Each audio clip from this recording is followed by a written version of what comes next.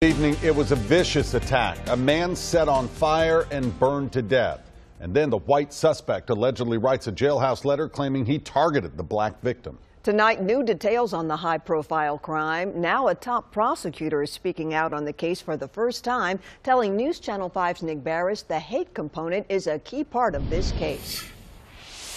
A letter intercepted by deputies from an inmate here at the Rutherford County Jail is at the center of an arson-related murder, a crime that prosecutors say appears to have been motivated by hate.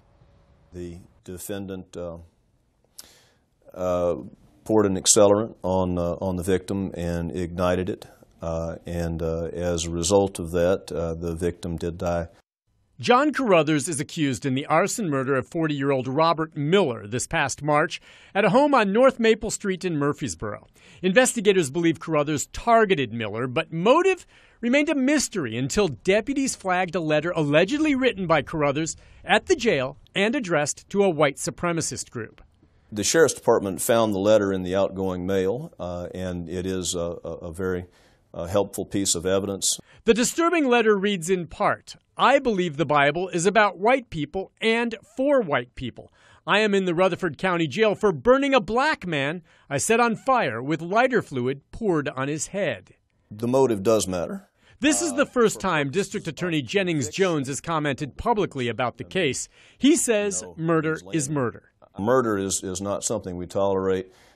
Singling out a person because of their belief or because of their skin color, that somehow makes it just a little bit worse.